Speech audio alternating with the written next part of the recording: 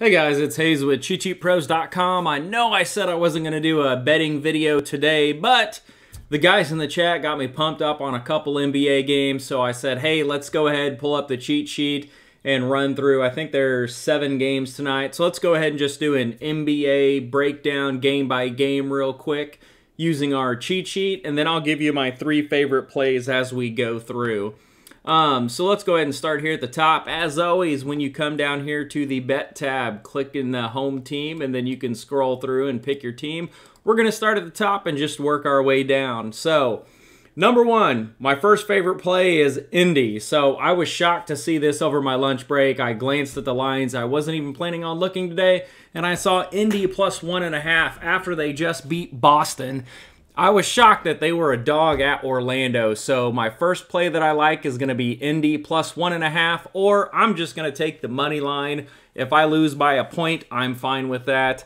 If you want to take a look and see what our differences are, these 2 boxes are the ones you want to pay attention to. If you're new, this is going to give you our main model projections. We have Indy minus 12 with a projected score of 120 to 108. Here, if you don't want to look at numbers and you're not good at math, just look at these 2. The top is going to be the side, the bottom is going to be the total. If it says lean under, I usually just stay away from it unless you want to do some additional research. But if it says over by almost anything, that's a way I try to find a play. And then our differences, this says Indy by 14. How we come up with that is our model has minus 12. They're getting plus 1.5.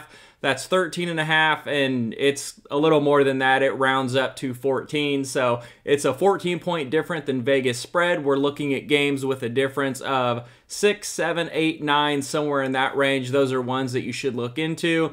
But for this, I love taking a shot on Indy.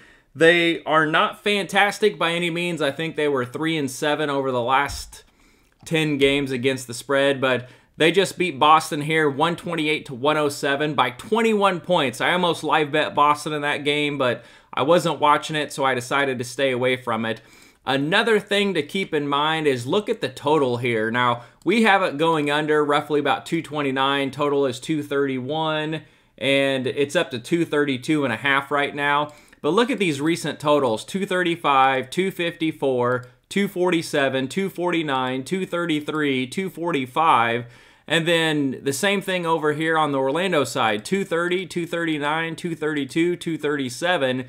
So I was kind of shocked to see that, and when I was doing my research, I noticed that Indy is on a 13-2 overrun, and Orlando is on an 8-4 overrun, and the matchup between these two, the last 9 games, the total's gone over 8 times. So I haven't played that yet, but that was very interesting to me.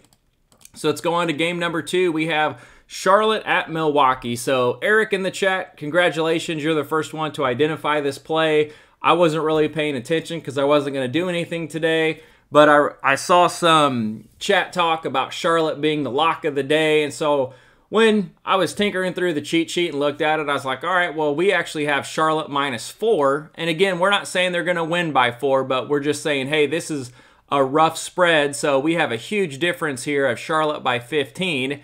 So looking at Eric's play, Charlotte was getting 10.5. So I was kind of intrigued at that. So when I started looking in the game, what was interesting is these 2 teams played this year on January 10th and January 8th. And Charlotte won both games. They beat Milwaukee 103 to 99 and 114 to 106, and now they're catching 10.5 points. So I thought that was interesting. Now, they have been struggling recently. They're only 2-8 in their last 10, but our model does like a play here on Charlotte. And when I'm looking at their recent games, this goes, they've only got 2 games since returning from the break. They beat Toronto bad 125 to 93, and then they didn't do real good against Detroit. They kept it within a 1-point game. But then these 3 games right here, they only lost by 4, 6, and 7, and that was to Miami, Memphis, and Minnesota. So that was phenomenal. They were inside that 10.5 spread easily, and then they blew Detroit out by 22. So Charlotte's starting to pick it up, play a little bit better. We had a run here where they were just getting annihilated, but it looks like they're turning a corner, so I don't mind taking a little stab with a unit play on Charlotte plus 10.5. That would be my second play. Milwaukee has not been doing good. They're kind of falling off of a cliff. They've lost 4 of the last 5 games, beating only Indiana, who's a terrible road team. Real good at home, but we're going to go with them tonight. But they beat Indiana by 9. They didn't even pummel them. Like, they beat them by 9, so Charlotte's catching 10.5. And then they lost by 24 to Phoenix. They lost by 15 to Portland. I don't know how that happened. And then they played a good game, lost by 3 to Philly, and then they lost by 3 to Brooklyn. So I like taking the 10.5 points here on Charlotte on the road. And let's go on to the next game. Toronto, Brooklyn. I was leaning Brooklyn plus 3.5, but Kyrie's out for this game. If he was going to play, I was going to take a shot here on the Brooklyn money line just because Toronto's been so bad. They've lost 4 of the last 5 games, and 3 of the last 4 games they've lost by 27 or more points. 27 to Atlanta, 32 to Charlotte, and then 30 to the Pelicans. So I don't know how that happens, but without Kyrie, I'm probably just going to stay away from it for now, but it gives us some good player props on some of the Brooklyn shooters like Patty Mills and Seth Curry. One of those guys usually always goes over. And then going on, Sacramento at Toronto. Don't have a play here. You can see our model. We have it pretty close. Difference of 5. I would lean Sacramento, but Sacramento's lost 4 straight games, and 2 of those were by pretty bad losses, 18 and 24 points to Denver and Brooklyn. And then OKC, they're coming off of a win against Indy, and then they lost to Phoenix, Spurs, and then they beat the Knicks. So kind of back and forth. Nothing I really love on that side. And then the game of the night, the Spurs and Memphis. So the side here, it seems like a lot of points for the Spurs, 8.5. So I would lean taking the Spurs, but what I like is a play on the over. So you can see our model has 238.5. This was 236, and I think we had 237.5.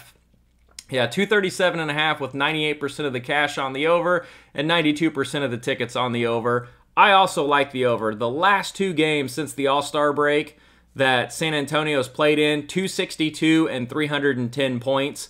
And then for Memphis, we've had 226, 232, 242, 230, 240, 239, 244, 250. So they're both getting up there with a lot of points. And when doing some of my research, I found that the Spurs are on a 5-1 overrun and Memphis is on an 8-2 overrun. And the reason I like this over, typically I was like, that's a lot of points, I'm not going to touch it. But down here when we look at the pace, so to give you a quick math lesson, league average pace is about 102 to 102.5 possessions per game. Now, if you get 2 teams that are above that in pace, they kind of it just goes fast, back and forth. So if you got a team that's at 104 and a team that's 100, you could average it out and say, okay, it's going to be about league average 102 and come up with a projected score using your efficiencies. But like for this, like we're going to average it out. So we've got the Spurs playing about 109, which is the absolute fastest in the NBA right now, and Memphis at about 105. So what happens is, yeah, you can look and average those 2 out and say, okay, we're going to project this at 106 to 107, and that's fine. But typically what happens is when you have the Spurs playing at 109, they're going so fast. Memphis against a normal team is 105. Well, you put them up against the 109, and all of a sudden, both of them are going up now.